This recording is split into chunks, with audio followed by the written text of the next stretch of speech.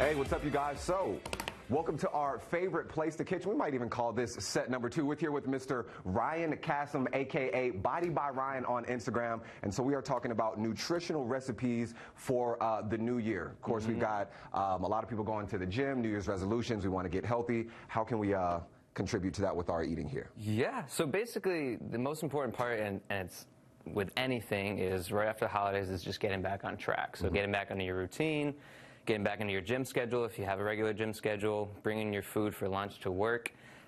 So essentially what I want to do with these meals is keep it super simple, because what I think people tend to do, especially after New Year's, is they set these high goals that are kind of unattainable, unsustainable. Right, unsustainable. That's a very good term right there. So key term is sustainability. So everything's super simple to make.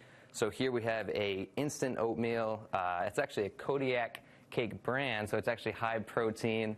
Blueberries, bananas, peanut butter. Oh, I'm getting in here. Quick and easy to make. Ooh. Yep, get the peanut butter in there. Oh, yeah. Peanut butter, bananas, and he layered everything on top. I did. It's very Instagram worthy.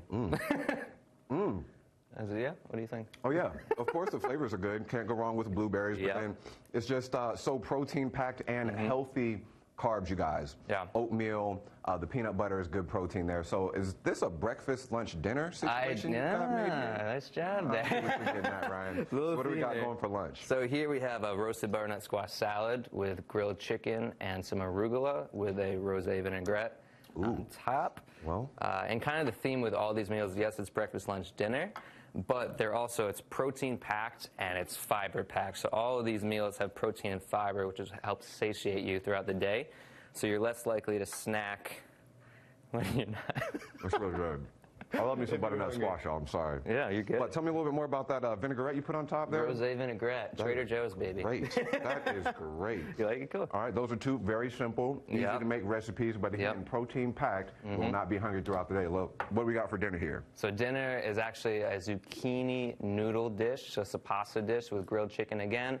We have a tomato basil pasta sauce with some arugula on top, just for a little garnish. What do we got hiding underneath here, Ryan? That's the zucchini noodles. Ooh. With a little Parmesan cheese sprinkled on top. Get up in there. And the zucchini noodles, we cooked it with a little bit of olive oil, some garlic. Yep.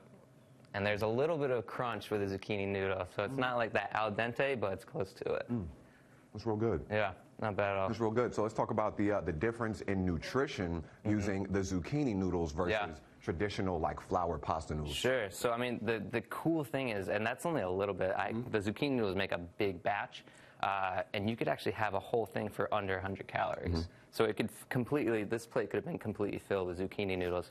But compared to like a serving of pasta could be upwards of 200 calories plus with like the littlest serving. So you're like scrounging for pasta. But the zucchini noodles, you could literally fill your plate, and that's when it gets into volume. So the more volume you can have in your plate with a lower calorie, the more filling it's going to be. Oh, volume, filling, but healthy and nutritious. I love all of these terms in the same situation. Thank you so very much, Ryan. Again, Body by Ryan on Instagram. That's you guys check out all these recipes and eat healthy in the new year.